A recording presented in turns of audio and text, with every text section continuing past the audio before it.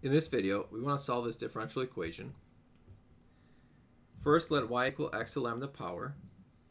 And now we're going to substitute everywhere we see y with x to lambda. So we have to take the derivative of x to lambda using the power rule, bring down the exponent, subtract 1. Now in order to take the derivative of the first derivative, we still need to use the power rule by bringing down the exponent, subtracting 1. And so we can replace that into the equation. And notice that we have x squared times x to lambda minus 2. That's just going to be x to lambda. And then x times x to lambda minus 1 is also x to lambda. And now notice that each term has an x to lambda factor. So we can pull that out. And inside the bracket, we have lambda times lambda minus 1 plus 2 times lambda minus 12.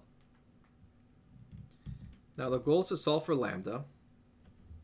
We know that x to lambda is never equal to 0 if x is not equal to 0.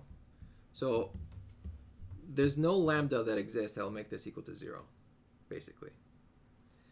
So we will ignore x to lambda, and now we just need to focus on the inside. So we distribute the lambda, we get lambda squared plus lambda minus 12. And now we're going to set just lambda squared plus lambda minus 12 equal to 0. And that factors into lambda minus 3 times lambda plus 4. Set each of the factors equal to 0 and get that lambda is 3 and negative 4. Okay, well, we said that y was equal to x to the lambda. So when lambda is negative 4, we just plug in lambda equals negative 4 into this equation. And we also have a constant in front of it. Similarly, with lambda equals 3, that becomes the exponent, and we have a constant in front. So finally, we can bring this all together and say that our solution is c1 times x to negative 4 power plus c2 times x cubed.